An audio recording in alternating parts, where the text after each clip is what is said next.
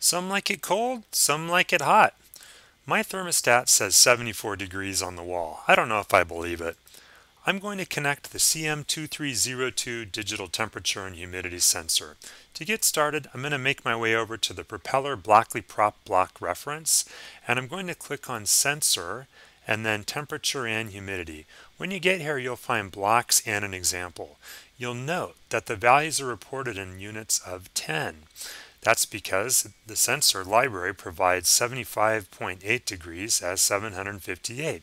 We'd like to be able to divide that down by 10 and display it with the decimal point on our terminal. Here's your hookup diagram and some example code. We're going to build the same exact code. Here I've got the CM2302 sensor hooked up to a flip multi-core module. If you don't want to build this project, it's project 49270. So let's build it exactly as was shown in the example. First, we need to get the temperature and humidity blocks out.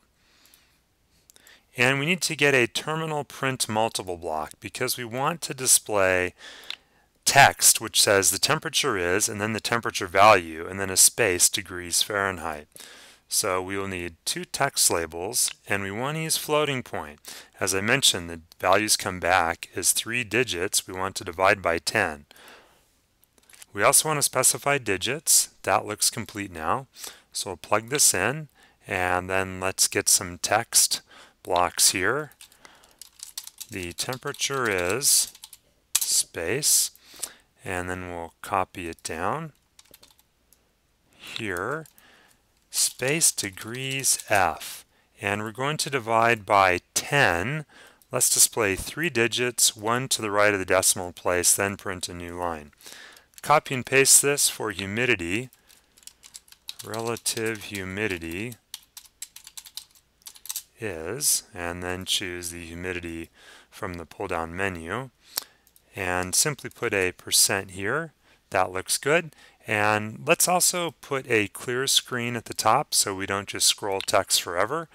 And let's add a delay to this. 10 times a second should be good. So let's put 100 milliseconds there, and we're ready to download.